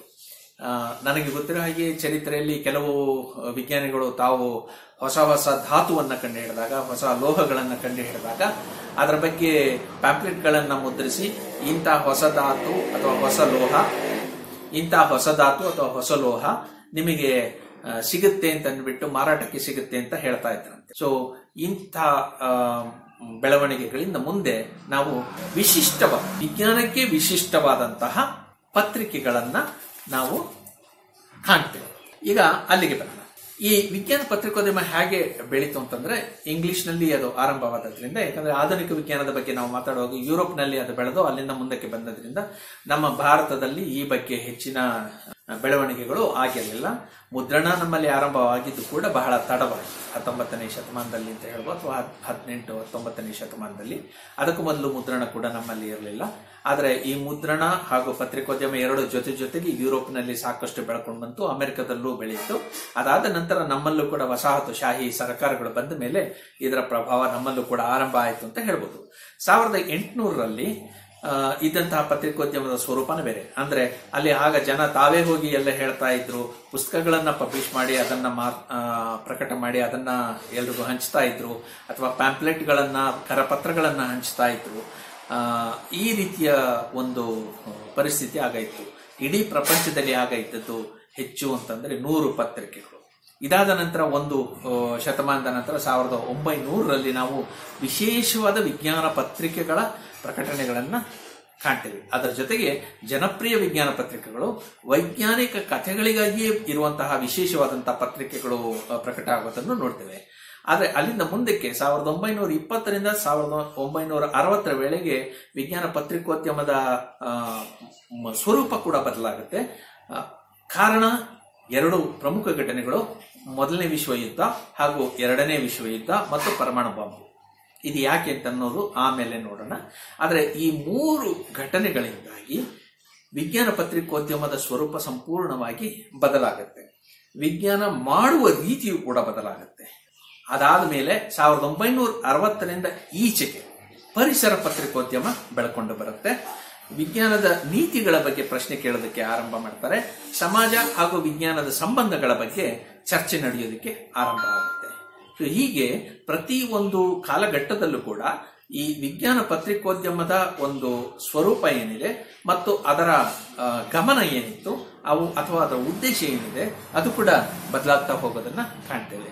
ಇವತ್ತಿನ ದಿವಸ ನಾವು ಕೇವಲ ಇದನ್ನಷ್ಟೇ ಅಲ್ಲ, ಈ ಎಲ್ಲ ವಿಷಯಗಳ ಜೊತೆಗೆ ಅಂದ್ರೆ ಪರಿಸರದ ಬಗ್ಗೆ, ವಿಜ್ಞಾನ ನೀತಿಗಳ ಬಗ್ಗೆ, ಇದೆಲ್ಲದರ ಬಗ್ಗೆ ಹೇಳೋದಲ್ಲೇ ಆಕ್ಟಿವಿಸಮ್ ಅಂತ ನಾವೇನು ಹೇಳ್ತೇವೆ, ಆ ರೀತಿಯಲ್ಲಿ ಜನರನ್ನ ಬದಲಿಸುವಂತಹ, ಜನರಿಂದಲೇ ಪತ್ರಿಕೋದ್ಯಮವನ್ನು ನಡೆಸುವಂತಹ, ಈಗ ನೀವು ಮೋಜೋ ಪತ್ರಿಕೋದ್ಯಮ ಅಂತ ಏನು ಹೇಳ್ತೀನಿ ಅದೇ ರೀತಿಯಲ್ಲಿ ವಿಜ್ಞಾನವನ್ನು ನಡೆಸಿ ವಿಜ್ಞಾನ ಪತ್ರಿಕೋದ್ಯಮವನ್ನು ನಡೆಸುವಂತಹ ಚಟುವಟಿಕೆಗಳು ಈಗ ಬರ್ತಾ ಇವೆ. ನಾನು ನಿಮಗೆ ಕೆಲವು ಉದಾಹರಣೆಗಳನ್ನು ಮಾತ್ರ ಕೊಡ್ತೇನೆ. ಕೆಲವು ಯಾವ ರೀತಿಯ ಉದಾಹರಣೆಗಳು ಅಂತಂದ್ರೆ ಇಡೀ ಪತ್ರಿಕೋದ್ಯಮವನ್ನು ಪ್ರಭಾವಿಸಿದಂತಹ ಕೆಲವು ಉದಾಹರಣೆಗಳು ಇವು. ಹಿರೋಶಿಮಾ ಅಂತನ್ನುವ ಒಂದು ಪುಸ್ತಕವನ್ನ ಪರಮಾಣು ಬಾಂಬ್ 1945 ಆಗಸ್ಟ್ 6ನೇ ತಾರೀಕು ಹಿರೋಶಿಮಾ ಮೇಲೆ ಹಾಕಿದ್ರು ಅಂತನ್ನೋದು ನಮಗೆಲ್ಲರಿಗೂ ಗೊತ್ತು. ಇದಾದ 1 ವರ್ಷದ ಒಳಗೆ ಒಂದು ಪುಸ್ತಕ ಬಂತು, ಹಿರೋಶಿಮಾ ಅಂತನ್ಬಿಟ್ಟು. ಇದನ್ನು ವಿಜ್ಞಾನ ಪತ್ರಿಕೋದ್ಯಮದಲ್ಲಿ ಅತ್ಯಂತ ಗಮನಾರ್ಹವಾದ ಒಂದು ಪ್ರಕಟಣೆ ಅಂತ ಹೇಳ್ತೇವೆ. ಆಗ ಇನ್ನು ಪತ್ರಿಕೆಗಳು ಮಾಡದೇ ಇದ್ದಂತಹ ಕೆಲಸವನ್ನು ಒಬ್ಬ ಪತ್ರಕರ್ತ ಮಾಡಿದ್ದ, ಜಾನ್ ಹೆವಿ ಅಂತನ್ನುವ ಈತ ಹಿರೋಶಿಮಾದಲ್ಲಿ ಹೋಗಿ ಅಲ್ಲಿ ಆ ಬಾಂಬ್ನಿಂದಾಗಿ ಬಾಧೆಗೊಳಗಾದ ಜನಗಳನ್ನ ಸಂಪರ್ಕಿಸಿ ಅವರ ಮೂಲಕ ಪ್ರತ್ಯಕ್ಷದರ್ಶಿ ವರದಿಗಳನ್ನ ಸಂಗ್ರಹ ಮಾಡಿ ಆ ನಂತರ ಅವರನ್ನ 1 ವರ್ಷದವರೆಗೆ ಸಂಪರ್ಕಿಸಿ ಯಾವ ತೊಂದರೆಗಳು ಅವರಿಗೆ ಆಗ್ತವೆ ಅಂತ ಅನ್ನೋದನ್ನ ಬಗ್ಗೆ ಈತ ಸಂಪೂರ್ಣವಾಗಿ ವರದಿ ಮಾಡಿ ಅದನ್ನು ಒಂದು ಪುಸ್ತಕ ಮಾಡಿದ್ದ. ಇದು ಪರಮಾಣು ವಿಜ್ಞಾನದ ಬಗ್ಗೆ ಜನರಿಗಿದ್ದಂತಹ ಒಂದು ಭಯವನ್ನಷ್ಟೇ ಅಲ್ಲ, ಅದರ ಬಗ್ಗೆ ಅವರು ತಿಳಿದುಕೊಳ್ಳಬೇಕಾದಂತಹ ಹಲವಾರು ವಿಷಯಗಳನ್ನು ಕೂಡ ಒತ್ತು ಕೊಟ್ಟು ಹೇಳಿತ್ತು ಅಂತ ಅನ್ನೋದನ್ನ ನಾವು ಗಮನಿಸಬೇಕು. ಅದಾದ ಮೇಲೆ ಈ ಇನ್ವೆಸ್ಟಿಗೇಟಿವ್ ಜರ್ನಲಿಸಂ ಅಂತ ನಾವೇನು ಹೇಳ್ತೀವಿ ಅದರ ಸ್ವರೂಪ ಕೂಡ ಬದಲಾಯಿತು. ಅಲ್ಲಿಯವರೆಗೆ ಈ ರೀತಿಯ ಬರಹಗಳು ಇರಲಿಲ್ಲ ಅಂತ ಹೇಳಬೇಕು. ಇದಾದ ಮೇಲೆ ಬರುವಂತಹದ್ದು ರೇಷಲ್ ಕಾರ್ಸನ್ ಬರೆದಂತಹ 1962 ಇರಬೇಕು, 62ರಲ್ಲಿ ಬರೆದಂತಹ ಸೈಲೆಂಟ್ ಸ್ಪ್ರಿಂಗ್. ಇವತ್ತಿಗೂ ಕೂಡ ರೇಷಲ್ ಕಾರ್ಸನ್ನ ಬಗ್ಗೆ ಹೇಳಬೇಕು ಅಂತಂದ್ರೆ ಆಕೆ ಬರೆದಂಥದ್ದು ಒಂದು ವೈಜ್ಞಾನಿಕ ಕಥೆ. ಆಕೆ ಆರಂಭ ಮಾಡೋದೇ ವೈಜ್ಞಾನಿಕ ಕಥೆಯಿಂದ.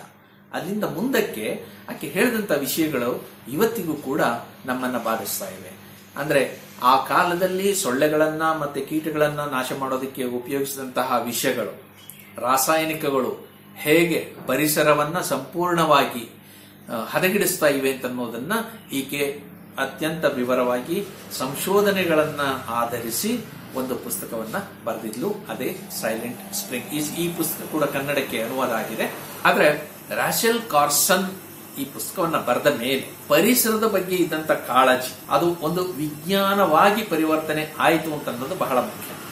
ಎರಡನೇ ಒಂದು ಸಂಗತಿ ನೀವು ಗಮನದಲ್ಲಿಡಬೇಕಾಗುತ್ತೆ, ರ್ಯಾಷೆಲ್ ಕಾರ್ಸನ್ ಪತ್ರಿಕೋದ್ಯಮಿ ಪತ್ರಕರ್ತೆ ಅಲ್ಲ. ಆಕೆ ವಿಜ್ಞಾನಿ, ಓದಿದ್ದು ವಿಜ್ಞಾನ, ಆದರೆ ವಿಜ್ಞಾನ ಸಂವಹನಕಾರ್ತಿಯಾಗಿ ರೇಡಿಯೋಗಳಲ್ಲಿ ವಿಜ್ಞಾನದ ಬಗ್ಗೆ ಮಾತನಾಡ್ತಾ ಬಂದವಳು, ವಿಜ್ಞಾನದ ಬಗ್ಗೆ ಬರೀತಾ ಬಂದವಳು. ಹಾಗೆ ಆರಂಭ ಮಾಡಿದಂತ ಆಕೆ ಈ ರೀತಿಯ ಇನ್ವೆಸ್ಟಿಗೇಟಿವ್ ಜರ್ನಲಿಸಂ ಅನ್ನುವ ಒಂದು ಪ್ರಕಾರದ ಸ್ವರೂಪವನ್ನ ಹೊಂದಿರುವಂತಹ ಸೈಲೆಂಟ್ ಸ್ಪ್ರಿಂಗ್ ಅನ್ನ ಬರೀತಾಳೆ. ಇದು ಬಹಳ ಮುಖ್ಯವಾದಂಥದ್ದು. ಇವತ್ತಿಗೂ ಕೂಡ ಪತ್ರಿಕೋದ್ಯಮದಲ್ಲಿ ಕೂಡ, ಪರಿಸರ ಪತ್ರಿಕೋದ್ಯಮದಲ್ಲಿ ಹಾಗೂ ನಾವು ಹೇಳುವಂತಹ ಡೆವಲಪ್ಮೆಂಟಲ್ ಪತ್ರಿಕೋದ್ಯಮ ಅಂತ ಏನು ಹೇಳ್ತೇವೆ, ಅಭಿವೃದ್ಧಿ ಪತ್ರಿಕೋದ್ಯಮದಲ್ಲಿ ಕೂಡ ರ್ಯಾಷೆಲ್ ಕಾರ್ಸನ್ನ ಹೆಸರು ಆಗಾಗ ನಾವು ಕೇಳ್ತಾ ಇರ್ತೇವೆ. ಅಂದ್ರೆ ವಿಜ್ಞಾನ ಪತ್ರಿಕೋದ್ಯಮದಲ್ಲಿ ವಿಜ್ಞಾನಿಗಳ ಪಾತ್ರ ಏನು ಅಂತ ಅನ್ನೋದನ್ನ ಒಂದು ಉದಾಹರಣೆಯಾಗಿ ನಾವು ರ್ಯಾಷೆಲ್ ಕಾರ್ಸನ್ನ ಹೇಳ್ಬೋದು. ಹಾಗಾದ್ರೆ ಇವತ್ತಿನ ಸ್ಥಿತಿ ಹೇಗಿದೆ ಅಂತ ಅನ್ನೋದನ್ನ ನಾವು ವಿಜ್ಞಾನ ಪತ್ರಿಕೋದ್ಯಮದಲ್ಲಿ ಗಮನಿಸಿದ್ರೆ, ಇವತ್ತು 1800ರಲ್ಲಿ ಒಂದು 100 ಪತ್ರಿಕೆಗಳಿದ್ವು ಅಂತ ಹೇಳಿದೆ. ಆದರೆ ಹೆಚ್ಚು ಕಡಿಮೆ 30,000 ಪತ್ರಿಕೆಗಳನ್ನ ಇಡೀ ಪ್ರಪಂಚದಲ್ಲಿ ವಿಜ್ಞಾನ ಪತ್ರಿಕೆಗಳನ್ನ ನಾವು ಕಾಣಬಹುದು. ನಾನು ದಿನಪತ್ರಿಕೆಗಳ ಬಗ್ಗೆ ಹೇಳ್ತಾ ಇಲ್ಲ, ವಿಜ್ಞಾನಕ್ಕೆ ಮೀಸಲಾದಂತಹ ಪತ್ರಿಕೆಗಳು ಅಥವಾ ನಿಯತಕಾಲಿಕಗಳು ಇವು ಸುಮಾರು 30,000 ಇವೆ. ಪ್ರತಿ ವರ್ಷವೂ ಕೂಡ ಏನಿಲ್ಲ ಅಂದ್ರೂ 20 ಲಕ್ಷಕ್ಕೂ ಹೆಚ್ಚು ರಿಸರ್ಚ್ ಫೈಂಡಿಂಗ್ಸ್ ಅಂತ ನಾವೇನು ಹೇಳ್ತೀವಿ, ಅಂದ್ರೆ ಸಂಶೋಧನೆಗಳ ಪ್ರಕಟಣೆಗಳು ಅಂತ ಕರಿತೀವಲ್ಲ, ಅದು 20 ಲಕ್ಷಕ್ಕೂ ಹೆಚ್ಚು ಪ್ರಕಟವಾಗ್ತವೆ. ಹಲವಾರು ವಿಷಯಗಳಲ್ಲಿ ಪ್ರಕಟವಾಗ್ತವೆ. ಇನ್ನು ಒಂದು ಹಂತ ಇದೆ, ಇದು ವಿಜ್ಞಾನಿಗಳಿಗೆ ಹೇಳುವಂತಹ ವಿಷಯ. ಮುಂದಿನದ್ದು ಜನಪ್ರಿಯ ವಿಜ್ಞಾನ ಪತ್ರಿಕೆಗಳು. ಅಂದ್ರೆ ಈಗ ನಾವು ಓದುವಂತಹ ಎಲ್ಲ ಜನರು ಓದೋದಕ್ಕೆ ಸಾಧ್ಯ ಆಗುವಂತಹ ಜನಪ್ರಿಯ ವಿಜ್ಞಾನ ಪತ್ರಿಕೆಗಳು. ಈ ಪತ್ರಿಕೆಗಳು ಸುಮಾರು 2,000 ಇದೆ. ಜನಪ್ರಿಯ ವಿಜ್ಞಾನ ಅಂದ್ರೆ ಜನರಿಗಾಗಿ, ಸಾಮಾನ್ಯ ಜನರಿಗಾಗಿರುವಂತವು 2,000 ಇವೆ. ಕನ್ನಡದಲ್ಲಿ ಎಷ್ಟಿವೆ ಅಂದ್ರೆ 4. ಯಾರಾದ್ರೂ ಹೆಸರು ಹೇಳೋದಕ್ಕೆ ಸಾಧ್ಯ ಉಂಟಾ? 1, 2, 3, 4. ಬಹುಶಃ ಈ 4 ನಾವು ಕೈಬೆರಳಲ್ಲಿ ಎಣಿಸುವಂತಹ ಪತ್ರಿಕೆಗಳು ಕರ್ನಾಟಕದಲ್ಲಿ ಇವೆ. ಆದರೆ ಅದನ್ನ ನಾವು ಮಕ್ಕಳ ಪತ್ರಿಕೆ ಏನ್ಬಿಡ್ತೇವೆ. ವಿಜ್ಞಾನ ಪತ್ರಿಕೆ ಜನಪ್ರಿಯ ಜನರಿಗಾಗಿ ಇರುವಂತಹ ಪತ್ರಿಕೆಗಳು ಅಂತ ಯಾವತ್ತೂ ಕರೆದಿಲ್ಲ. ದಿನಪತ್ರಿಕೆಗಳು, ಸಾಪ್ತಾಹಿಕಗಳು ವಿಜ್ಞಾನಕ್ಕೆ ಸಂಬಂಧಪಟ್ಟಂತವು ಒಂದು 10 ಇವೆ. ಭಾರತದಲ್ಲಿ ಒಂದು ಕೂಡ ಇಲ್ಲ. ರೇಡಿಯೋ ಮತ್ತೆ ಟಿವಿ ವಿಶೇಷವಾಗಿ ವಿಜ್ಞಾನಕ್ಕೆ ಸಂಬಂಧಪಟ್ಟಂತವು ಇಡೀ ಪ್ರಪಂಚದಲ್ಲಿ 10-12 ಇವೆ. ಭಾರತದಲ್ಲಿ ಒಂದು ಕೂಡ ಇಲ್ಲ. ಸಾರಿ, ತಪ್ಪು ಹೇಳ್ತಾ ಇದ್ದೇನೆ. ಭಾರತದಲ್ಲಿ ಇತ್ತೀಚೆಗೆ ಒಂದು ಮಾಧ್ಯಮ ಆರಂಭ ಆಗಿದೆ, ಇಂಡಿಯಾ ಸೈನ್ಸ್ ಅಂತ. ಇದು 2 ವರ್ಷದ ಹಿಂದೆ ಆರಂಭ ಆದಂತದ್ದು. ಇದು ವೆಬ್ ಬೇಸ್ಡ್ ಅಂದ್ರೆ ಅಂತರ್ಜಾಲ ಪತ್ರಿಕೆ, ಅಂತರ್ಜಾಲದ ಇದರಲ್ಲಿ ಇರುವಂತಹ ಬಹು ಮಾಧ್ಯಮ. ಇದು ನೀವು ಟಿವಿ ಚಾನೆಲ್ ರೀತಿಯಲ್ಲಿ ವೆಬ್ ಚಾನೆಲ್ ಅಂತ ಹೇಳ್ಬೋದು. ಇದರ ಹೊರತಾಗಿ ನಾವು ಅಲ್ಲಿ ಬೇರೆ ಪತ್ರಿಕೆಗಳನ್ನ ಕಾಣೋದಿಲ್ಲ. ಇನ್ನು ಹೊಸ ಮಾಧ್ಯಮಗಳ ಬಗ್ಗೆ ನಾವು ಹೇಳಬೇಕಾದ್ರೆ, ಈಗ ನಾನು ಹೇಳಿದಾಗೆ ವೆಬ್ ಪತ್ರಿಕೆಗಳಿರಬಹುದು, ಅಥವಾ ವೆಬ್ ಮ್ಯಾಗಝಿನ್ಸ್ ಇರಬಹುದು, ಅಥವಾ ಯೂಟ್ಯೂಬ್ ಚಾನೆಲ್ಸ್ ಇರಬಹುದು.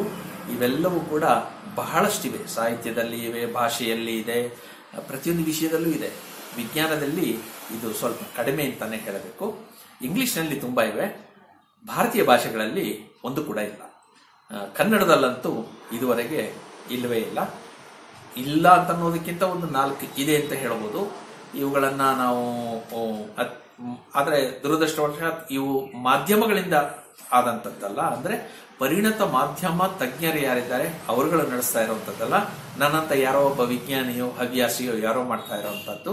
ಇದರಲ್ಲಿ ಜಾಣ ಸುದ್ದಿಯ ಬಗ್ಗೆ ನಾನು ಮತ್ತೆ ಹೇಳ್ತೇನೆ. ಈ ರೀತಿಯ ಅಂಶಗಳು ವಿಜ್ಞಾನ ಪತ್ರಿಕೋದ್ಯಮದಲ್ಲಿ ಇವೆ. ಇದು ಇವತ್ತು ನಮ್ಮಲ್ಲಿ ವಿಜ್ಞಾನ ಪತ್ರಿಕೋದ್ಯಮದಲ್ಲಿ ಇರುವಂತವು ಕೆಲವು ಪತ್ರಿಕೆಗಳ ಉದಾಹರಣೆ ನಾನು ಹೇಳ್ತೇನೆ. ವಿಜ್ಞಾನ ಸಂಶೋಧನಾ ಪತ್ರಿಕೆಗಳು ಅಂತ ನಾನು ಹೇಳಿದೆ. ಇವನ್ನ ಪ್ರಾಥಮಿಕ ವೈಜ್ಞಾನಿಕ ಪತ್ರಿಕೆಗಳು ಅಂತ ಹೇಳ್ಬೋದು, ಅಥವಾ ಪ್ರಾಥಮಿಕ ವೈಜ್ಞಾನಿಕ ಸಾಹಿತ್ಯವನ್ನ ಕೊಡುವಂತವು ಅಂತ ಹೇಳ್ಬೋದು. ಇಲ್ಲಿ ನಿಮಗೆ ಅತ್ಯಂತ ಪ್ರತಿಷ್ಠಿತವಾದಂತಹ 4 ಪತ್ರಿಕೆಗಳನ್ನು ತೋರಿಸ್ತಾ ಇದ್ದೇನೆ. ಸೆಲ್ ಅನ್ನುವಂತಹದ್ದು ಒಂದು, proceedings of national academy of sciences. ಇದು ಪ್ರಮಾಣ ಅಂತ ಅನ್ನೋದು ಫಿಸಿಕ್ಸ್ಗೋಸ್ಕರವಾಗಿ ಸಂಬಂಧಪಟ್ಟಂತ ಭಾರತದಲ್ಲಿ ಇಂಡಿಯನ್ ಅಕಾಡೆಮಿ ಆಫ್ ಸೈನ್ಸಸ್ ಪ್ರಕಟ ಮಾಡುವಂತಹ ಒಂದು ಪತ್ರಿಕೆ. ಅದೇ ರೀತಿಯಲ್ಲಿ ಸ್ವಲ್ಪ ಮಟ್ಟಿಗೆ ವಿಜ್ಞಾನ ಮತ್ತು ಜನಸಾಮಾನ್ಯರಿಗಾಗಿಯೂ ಬರಹಗಳು ಇರುವಂತಹ ಕೆಲವು ಪತ್ರಿಕೆಗಳಿವೆ. ಇವನ್ನ ನಾವು ಜನರಲ್ ಸೈನ್ಸ್ ಅಂತ ಹೇಳ್ತೇವೆ. ಉದಾಹರಣೆಗೆ ಕರೆಂಟ್ ಸೈನ್ಸ್ ಅಂತ ಅನ್ನೋದು ಒಂದು ಪತ್ರಿಕೆ. ಇದು ಇಂಡಿಯನ್ ಅಕಾಡೆಮಿ ಆಫ್ ಸೈನ್ಸಸ್ ಬೆಂಗಳೂರಿನಿಂದ ಪ್ರಕಟ ಆಗುವುದು. ಇದು ನಿಮಗೆ ಉಚಿತವಾಗಿ ಸಿಗುತ್ತೆ. ನಮಗೆ ವಿಜ್ಞಾನ ಪತ್ರಿಕೆಗಳು ಬಹಳ ಕಾಸ್ಟ್ಲಿ, ಅದನ್ನು ಹುಡುಕೊಂಡು ಎಲ್ಲಿ ಹೋಗಬೇಕು ಅನ್ನೋ ಪ್ರಶ್ನೆ ಇಲ್ಲ. ಉಚಿತವಾಗಿ ನಿಮಗೆ ಸಿಗುವಂತಹ ಪತ್ರಿಕೆ. ಇಂಡಿಯನ್ ಅಕಾಡೆಮಿ ಆಫ್ ಸೈನ್ಸಸ್ ಪ್ರಕಟ ಮಾಡುವಂತಹ ಸುಮಾರು 15-20 ಪತ್ರಿಕೆಗಳು, ಹಾಗೆ national institute of science communication and science policy, science communication and policy research ಅಂತ ನವದೆಹಲಿಯಲ್ಲಿದೆ. ಇವರು ಪ್ರಕಟಿಸುವಂತಹ ಸುಮಾರು 15 ಪತ್ರಿಕೆಗಳು ಉಚಿತವಾಗಿ ನೀವು ಪಡೆಯಬಹುದು ವೆಬ್ನಲ್ಲಿ, ಇಂಟರ್ನೆಟ್ ಮೂಲಕ. ಇನ್ನು ನ್ಯೂ ಸೈಂಟಿಸ್ಟ್ ಅಂತ ಅನ್ನೋದು ಅತ್ಯಂತ ಸುಪ್ರಸಿದ್ಧವಾದಂತಹ ಪತ್ರಿಕೆ. ಈ ಪತ್ರಿಕೆ ಬಗ್ಗೆ ನಾನು ಯಾಕೆ ಹೇಳ್ತೀನಿ ಅಂತಂದ್ರೆ ಇದರ ಪ್ರಸಾರ ಬಹುಶಃ ನಮ್ಮಲ್ಲಿ ಯಾವುದೇ ದಿನಪತ್ರಿಕೆಗಿಂತ ಹೆಚ್ಚಿದೆ. ಹಾಗೆ ನೇಚರ್ ಕೆಮಿಸ್ಟ್ರಿ ಮತ್ತೆ ರೆಸೊನೆನ್ಸ್ ಅಂತ ಅನ್ನೋದು ಮತ್ತೆ ಭಾರತೀಯ ಪತ್ರಿಕೆ, ಇದು ಇಂಡಿಯನ್ ಅಕಾಡೆಮಿ ಆಫ್ ಸೈನ್ಸಸ್ ಪ್ರಕಟ ಮಾಡುವಂತಹದ್ದು. ಅತಿ ಮುಖ್ಯವಾಗಿ ಶಾಲಾ ಕಾಲೇಜು ಯೂನಿವರ್ಸಿಟಿಗಳಲ್ಲಿ ಇರುವಂತಹ ಅಧ್ಯಾಪಕರುಗಳಿಗೆ ಬಹಳಷ್ಟು ವಿಷಯಗಳನ್ನು ಸರಳವಾಗಿ ತಿಳಿಸಿಕೊಡುವಂತಹ ಒಂದು ಪತ್ರಿಕೆ. ಇವು ನಿಯತಕಾಲಿಕಗಳ ಬಗ್ಗೆ ಆಯಿತು. ಅದೇ ರೀತಿಯಲ್ಲಿ ಸೈನ್ಸ್ ರಿಪೋರ್ಟರ್ ಅಂತನ್ನುವ ಒಂದು ಜನಪ್ರಿಯ ವಿಜ್ಞಾನ ಪತ್ರಿಕೆ ಇದೆ. ಇದು ಒಂದೇ ಇವತ್ತಿನವರೆಗೂ ಸುಮಾರು 40 ವರ್ಷಗಳಿಂದ ನಡೆದುಕೊಂಡು ಬಂದಿರುವಂತಹ ವಿಜ್ಞಾನ ಪತ್ರಿಕೆ ಭಾರತದಲ್ಲಿ. ಇದಲ್ಲದೆ ಬಾಲವಿಜ್ಞಾನ ನಮ್ಮ ಕರ್ನಾಟಕದಲ್ಲಿ, ಅದಲ್ಲದೆ ವಿಜ್ಞಾನ ಸಂಗಾತಿ, ವಿಜ್ಞಾನ ಲೋಕ, ಈ ಪತ್ರಿಕೆಗಳು ಕನ್ನಡದಲ್ಲಿ ಪ್ರಕಟ ಆಗ್ತಾ ಇವೆ. ಇದರಲ್ಲಿ ಬಾಲವಿಜ್ಞಾನ ಮಾಸಿಕ ಹಾಗೂ ವಿಜ್ಞಾನ ಲೋಕ ಅಂತ ಅನ್ನೋದು ವರ್ಷಕ್ಕೆ 4 ಬಾರಿ ಪ್ರಕಟ ಆಗುವಂತಹ ಪತ್ರಿಕೆ. ಇತ್ತೀಚೆಗೆ ಅಂದ್ರೆ ಏಪ್ರಿಲ್ನಿಂದ ನಾವು ಇನ್ನೊಂದು ಪತ್ರಿಕೆಯನ್ನ ಪ್ರಕಟ ಮಾಡ್ತಾ ಇದ್ದೇವೆ, ಕುತೂಹಲಿ ಅಂತ. ಇದು ಕೂಡ ಒಂದು ವಿಜ್ಞಾನ ಪತ್ರಿಕೆ. ಪ್ರತಿ ತಿಂಗಳು ಕೂಡ ಇದು ಪ್ರಕಟ ಆಗ್ತಾ ಇದೆ. ಬಹುಶಃ ಇದು ಕೂಡ ಇದೇ ರೀತಿಯಲ್ಲಿ ಬೆಳೆಯಬಹುದು ಅಂತ ಅನ್ಕೊಳ್ತೇನೆ. ಆದ್ರೆ ಇದು ಬೆಳಿಬೇಕು ಅಂತಂದ್ರೆ ನಮಗೆ ಬರವಣಿಗೆ ಕನ್ನಡದಲ್ಲಿ ಬರೆಯುವಂತವರು ಹೆಚ್ಚೆಚ್ಚು ಬೇಕು. ನಿಮ್ಮೆಲ್ಲರ ಸಹಕಾರವೂ ಕೂಡ ಬೇಕು. ಈ ಪತ್ರಿಕೆಗಳಿಗೆ ನೀವು ಕೂಡ ವರದಿ ಮಾಡ್ತೀನಿ ಅಂತ ನಾನು ನಂಬಿಕೊಂಡು ಮುಂದಕ್ಕೆ ಹೇಳ್ತೇನೆ. ಆದ್ರೆ ಒಂದು ಪ್ರಶ್ನೆ ಯಾವಾಗ್ಲೂ ಜನ ಕೇಳ್ತಾರೆ, ಏನಂದ್ರೆ ಇಷ್ಟು ಹೊತ್ತು ನಾನು ಹೇಳಿದಂತ ಪತ್ರಿಕೆಗಳಿದೆಯಲ್ಲ, ಇವನ್ನ ನಾವು ವಿಜ್ಞಾನ ಸಂವಹನ ಅನ್ಬೇಕು, ವಿಜ್ಞಾನ ಪತ್ರಿಕೋದ್ಯಮ ಅನ್ಬೇಕು ಅಂತನ್ನುವ ಒಂದು ಸಂದಿಗ್ಧ ಇರುತ್ತೆ. ಯಾಕಂದ್ರೆ ಪತ್ರಿಕೋದ್ಯಮ ಬೇರೆ, ಸಂವಹನ ಅಂತ, communication is different from journalism ಅಂತನ್ನೋ ಒಂದು ಪ್ರಶ್ನೆ ಇದೆ. ಕಾರಣ ಏನು ಅಂತಂದ್ರೆ ವಿಜ್ಞಾನ ತಿಳಿಯೋದಕ್ಕೆ ಸುಲಭ ಅಲ್ಲ, ಅದು ಸ್ವಲ್ಪ ಕಷ್ಟವಾದಂತ ವಿಷಯ. ವಿಜ್ಞಾನಿಗಳ ಪ್ರಪಂಚ ಇದೆಯಲ್ಲ, ಅದು ನಮಗೆ ಯಾರಿಗೂ ಅರ್ಥ ಆಗದೆ ಇರುವಂತ ಪ್ರಪಂಚ, ಬೇರೆದೇ ಒಂದು. ಅದರ ಬಗ್ಗೆ ಜನಕ್ಕೆ ಆಸಕ್ತಿ ಇರೋದಿಲ್ಲ ಅಂತನ್ನೋದು. ಆಮೇಲೆ ಎಲ್ಲ ವಿಜ್ಞಾನವೂ ಕೂಡ ನಮ್ಮ ನಿತ್ಯ ಜೀವನದಲ್ಲಿ ಉಪಯೋಗಕ್ಕೆ ಬಾರದೇ ಇರುವಂತದ್ದು ಅನ್ನೋ ಒಂದು ನಂಬಿಕೆ ಇದೆ. ಬಹುಶಃ ಇದು ಕೂಡ ತಪ್ಪು ಅಂತ ಅನ್ನೋದು ನನ್ನ ಅನಿಸಿಕೆ. ಆಮೇಲೆ ಜನಪ್ರಿಯ ವಿಜ್ಞಾನ ಅಂತ ಅನ್ನೋದು ಅದು ಪತ್ರಿಕೋದ್ಯಮ ಅಲ್ಲ, ಅದು ಕೇವಲ ಪಾಠ ಹೇಳುವ, ಕತೆ ಕಟ್ಟೋ ಕೆಲಸ ಅಂತ ಜನ ಹೇಳ್ತಾರೆ.